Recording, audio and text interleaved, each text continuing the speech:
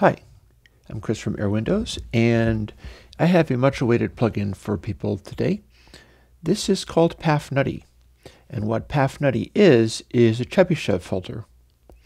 And what a Chebyshev filter is essentially a way of just enhancing certain harmonics and not others. As you can see on the screen, we've got second, third, fourth, etc., all the way to 13th harmonic, and an invert depth control. If you used Pafnuty before, you should be cautious with this because I have it arranged differently. The 4th and 8th harmonics and the 5th and 9th harmonics are flipped in polarity because I figured out a thing to do with them. But here, let's start showing you what this is about. And rather than immediately play music, I can show you better with a test tone. So, boop, there's the test tone. Here's what Pafnuty does. You can see this is a very, very high resolution graph. It goes all the way down to minus 174 dB. And that is basically just the sheer 32-bit information there. I turn on Pafnuty, and nothing happens because it's an Airwindows plugin and it doesn't do anything if you're not using it. And we'll turn up third harmonic.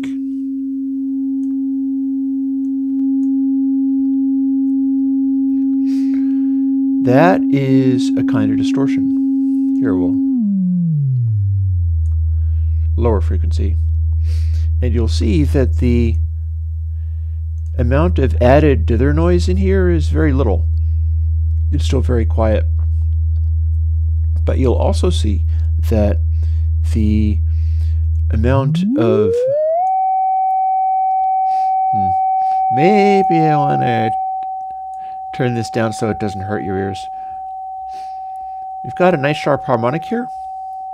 And the distinction between this and like just running saturation effects is saturation effects, even stuff that's really gentle like my spiral and density, do more than one harmonic. Well, Pafnuty and Chebyshev filters are special in that they really only do the one harmonic that they're bringing in.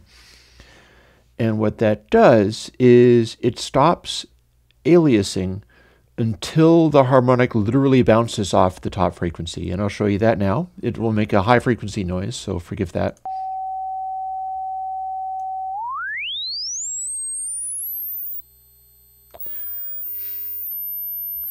So you bounce it off the top frequency, and that's aliasing. We do seem to have a couple of little overtones in there. They're not very loud, but that one harmonic is still very clearly defined. We got a little stuff way the hell down here, and it's actually quite easy to hear, even though it says it's 150 dB down, but I don't know, can't you hear it? I can hear it.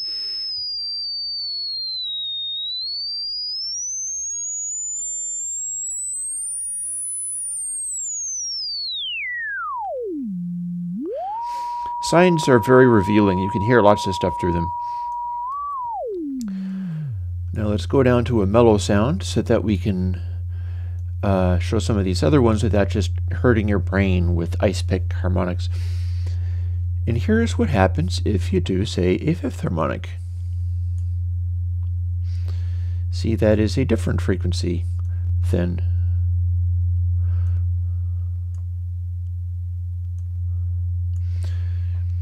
so the way these are arranged is that I start bringing out additional partials as I go. Like, for instance, I can do a 7th. You can see it there. It is acting a little funny, but this is what the algorithm has given me. I've got additional boosts here, and then it seems every other one it starts bringing out something new. But you'll notice that I'm getting a more and more square wavy like sound out of this. And it's relatively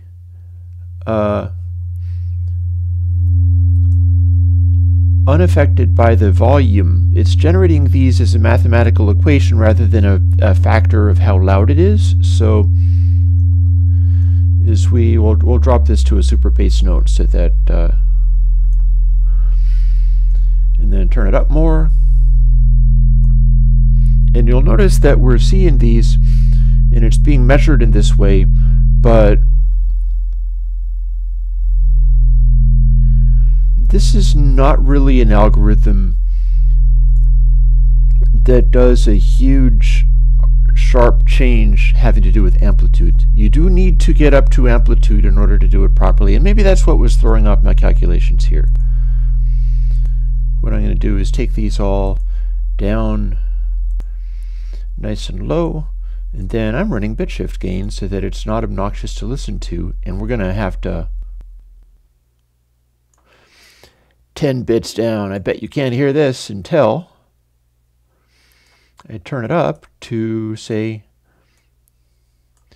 0 dB. Now I've got tiny little amounts of harmonics until I zero them all out like that. And it is actually sensitive to the harmonics that you're using. And we can just barely hear it. So if I put on a third harmonic at full crank, we get a lovely clear harmonic coming out at exactly the right frequency. I do have these turned down as they continue to go, however. And there we have a fifth harmonic. And a seventh harmonic. See, now this is working. The reason it wasn't working for me exactly the way I expected before was because I was at less than 0 dB. The Chebyshev equation will take sine waves and turn it to these harmonics. If, that is, it's running at full crank, because it is a mathematical equation. There's another harmonic. In the 12th harmonic is an even harmonic. So yeah, we can almost play a little tune with these.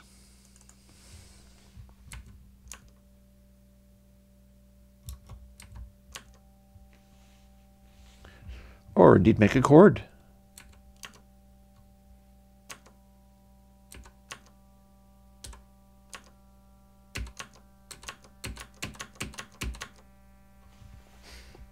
There you have it. And the interesting thing about that is notice that we're not generating any other harmonics up here. That's the thing about a Chebyshev filter that makes it interesting. So we can take this raunchy little noise and take it all the way up to about 1.4K without aliasing. And then if we go beyond it, we get insane, crazy aliasing, because mathematically it has to. But if we're not, the way this works and the way it's arranged, and again, this is arranged slightly differently from the original Pafnuty. The original Pafnuty had some of these reversed in amplitude, so you'd have to do third 1 and fifth -1 to get this. But this one,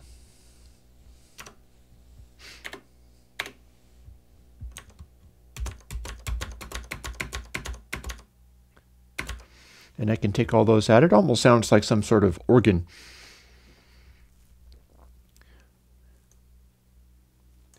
Another thing we can do is add odd harmonics.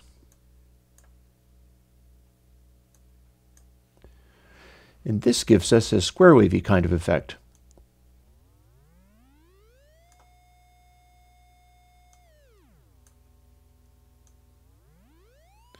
But it's a sharply band-limited square wavy kind of effect where the harmonics, again, using this many harmonics, I can go up to, let's see, 17K with all the harmonics engaged, and it will still give me zero aliasing. It's zero aliasing until it actually hits that point. Now, I bet you're wondering, what does that sound like on music, since I haven't demonstrated it on any music whatsoever. I'll grab bit shift gain and make that go back. We'll do a -1. And I'll go and zero these things out. This is a logic thing where you can tab to those little fields. Logic does give you those fields in generic interface, and hit 0 to zero them out. Anybody who doesn't do that, like maybe Reaper or whatever, you should learn to do that. The DAW has to supply that. So if I play music,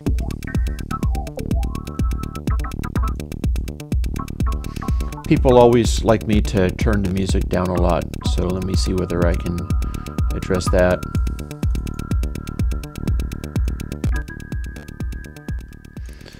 We'll go 3 bits down.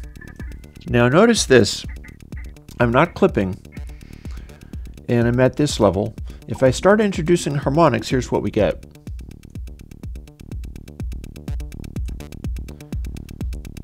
It's getting louder, and it has something of a more distorted tone to it. If I bring in second harmonics, it's a kind of funny warming effect.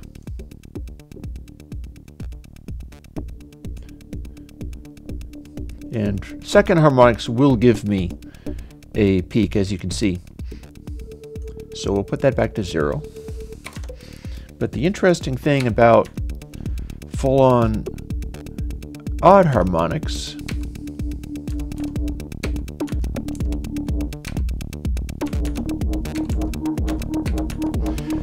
this now sounds incredibly distorted and square wavy, but it's still not quite clipping. That's what a Chebyshev calculation will do if you handle all of the numbers right. It's going to be super distort, as you can hear. A lot of it isn't, like everything below about 1.3K is not aliasing. It's this sort of grindy noise. And check this out. Invert depth lets you minimize the effect, or subtract it, which gets weird.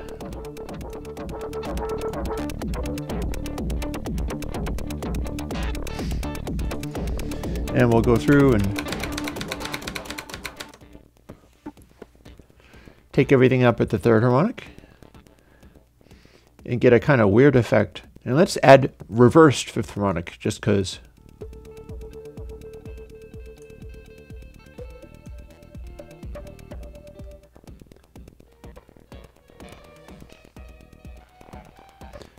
Notice how you could do really strange things with Chebyshev harmonics. That's so weird. I'm going to see what I can do with the fourth harmonic.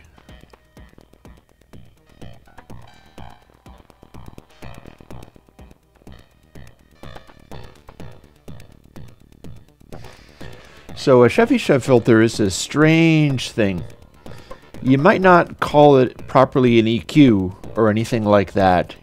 It's really its own thing. This has been a favorite of my plugins for people for some time, and I'm happy to be able to bring it back out.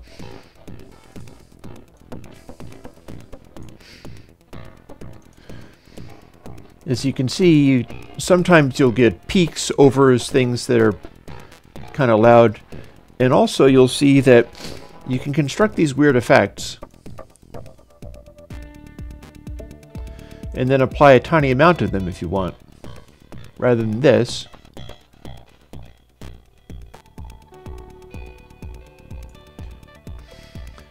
So we got that, and bypassed, we've got this. So you can shape a simple sound like the kick drum in here to make it do interesting things.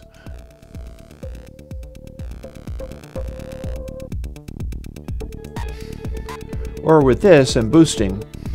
And I'm boosting in a way that is actually giving me overs, and bit shift gain is turning it back down afterwards.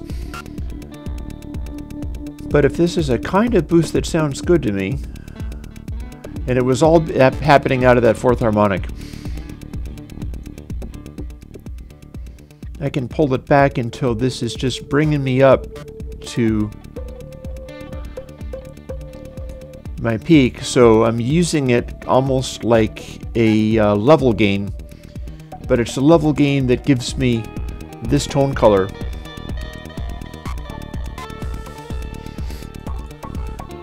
Then taking it back out again, and we'll try to go for warmth, like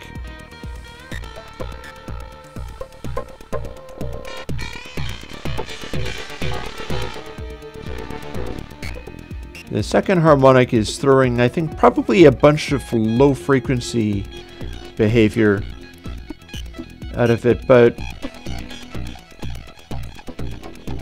when we're just exaggerating it harshly this way, then I do think that I see sort of DC offset going on out of there, but just for laughs, and we probably we might want to follow this with the filter. But supposing we're doing that,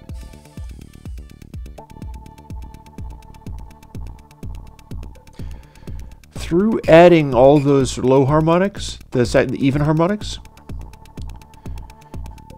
my kick drum there is now acting totally different.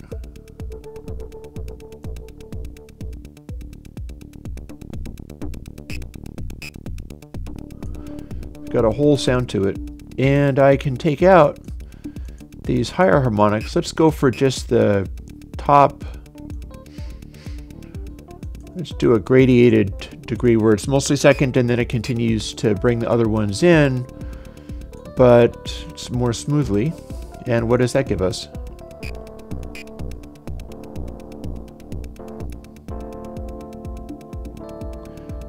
It's very clean.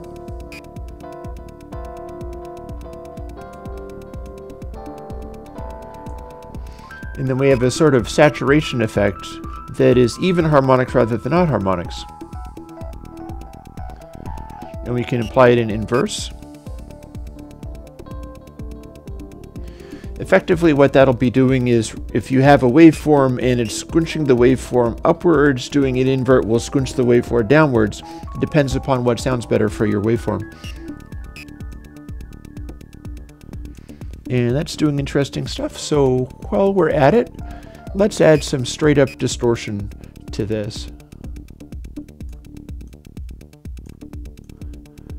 Odd harmonics. And we'll make it higher frequencies.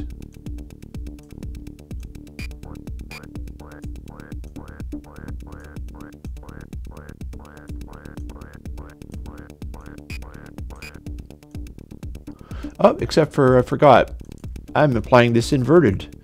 So what I'd be wanting to do to add distortion in the inverted setup is to subtract it. Check this out.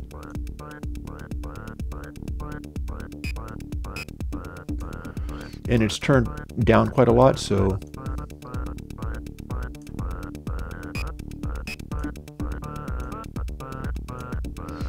starting to get louder.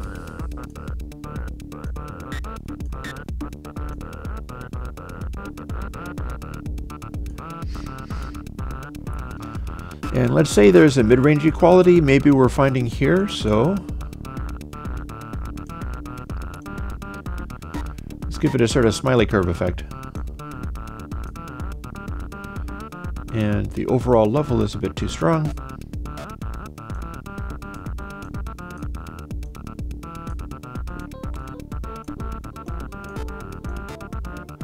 Push that harder, and that.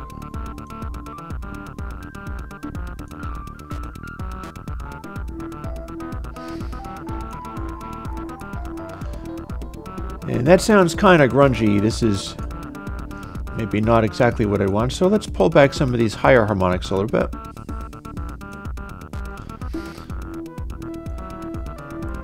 And we're comparing this to this.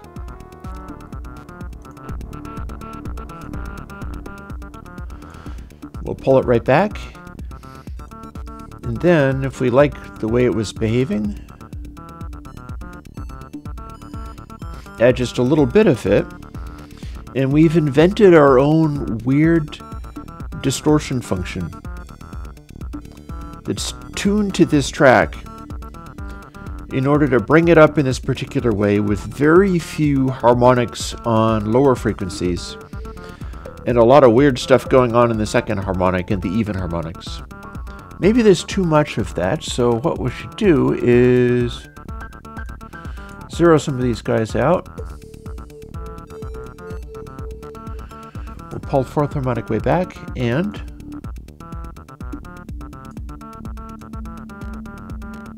because maybe we're not liking what the even harmonics are doing. And that was the end of that track, so I'll start it over.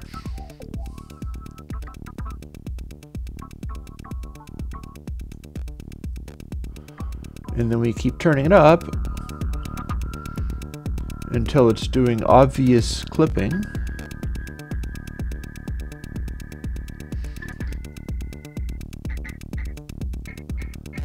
So this is now our super distort for this particular track. And probably too much in the way of second harmonic.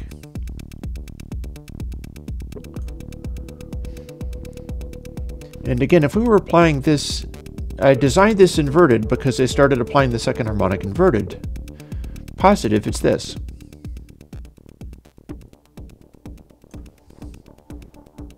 Interesting, huh? So this is a tool for finding unusual behaviors. And it may be a little unpredictable, but the basic principles follow. And the basic principles are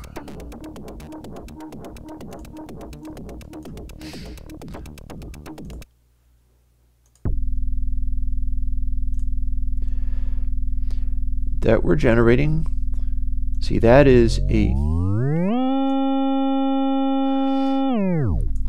funny sort of combination of harmonics that are applied to literally everything in the track.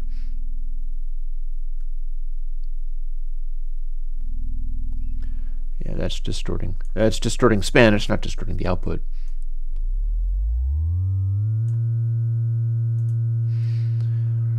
And when we design these funny things, they end up doing, you know, this weirdness, and then you can dial it right back so that it's inverted, irregular, and you're designing your own weird combination of harmonics for the purpose of applying it to the music. Or just doing crazy stuff.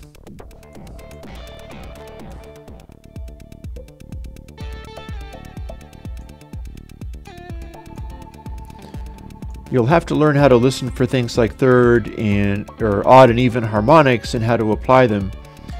And you'll probably be deciding whether to go inverted or regular. But yeah. This is the first plugin after the big release of all of the dither to 32-bit float plugins. So it also is, as you can plainly see, dithering to 30-bit float. That's at 150 dB down or so. Strangely, the test tone is also producing the same result. Probably has something to do with the anti-aliasing. As a sine wave, it automatically does anti-aliasing. But yeah, this is the latest Airwindows tool, and this is one that's been waited for some time. People really liked Pafnuty because people like playing with Chebyshev filters, and Pafnuty gives you lots of harmonics to play with. You can really throw all kinds of crazy combinations of things on there. And yeah, I hope you like it. As this week's plugin.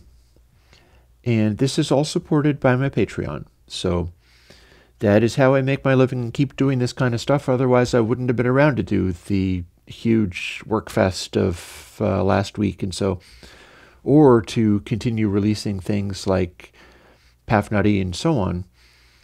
And I really appreciate it that people let me do this. That's not a given. It's not necessarily a given that I'm going to be able to keep going with all this kind of stuff. But with the Patreon working, and it's about as people get all fussy about things, but you know what gets kicked off of like Visa and MasterCard and PayPal? It is like, yeah, don't be looking to capitalist money institutions for fairness and decency. But do be looking to this particular one for being able to keep me working on this stuff, because it's been working out pretty well for me, and there's no reason to expect that that's going to change anytime soon. That hopefully is a positive note for at least most people, or at least people who like me doing this kind of work. That said, Pafnuty is free and open source, and you can simply use it and see whether you like it. The whole idea with the Patreon was if you're using my plugins and find them absolutely indispensable, so that you would have paid $50 for a perpetual license that also gives you the source code and access to the dev, yeah, so maybe it's a bit of a bargain. Then jump on the Patreon for $50 per month per each plugin that you consider to be that super important. And the ones that you don't consider to be that super important, use them anyway. But I'm just saying, you know, if I'm supposed to keep doing this work, then that's a way to think about it that lets you come up with a metric. And it's not just like, give Chris all your money. I haven't been asking anybody for that. But if you want to pretend that there's still $50 a pop, that actually works out pretty well for me. You know, it doesn't have to go even quite that far. You can just pick your very favoritist of the favorites. And hopefully I'll keep on coming up with new ones each year. And there will be new ones added. And so it'll all kind of make sense. I like it when things all kind of make sense. Pafnuty is weird and complicated, and maybe it doesn't make all that much sense, but it sure is fun to play with, and I hope you like it. Thanks.